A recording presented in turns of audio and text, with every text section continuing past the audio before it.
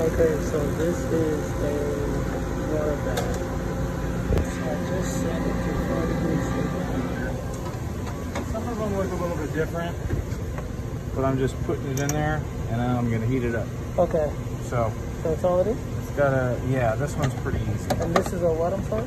Column heater. Column heater. They put there for like HPLCs, high performance liquid chromatography, for the columns that they use for their HPLC process. Gotcha. They need to heat it up. Okay. And whatever process, they might need to heat it up. Gotcha.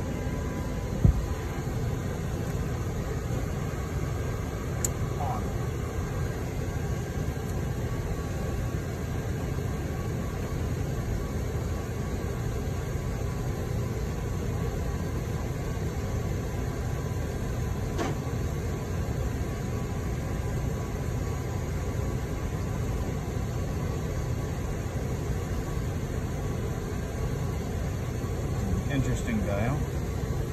That's read and set. So this is reading it. That's our set point, and then it says read, and then you see that little light. Okay. So that's what's reading at.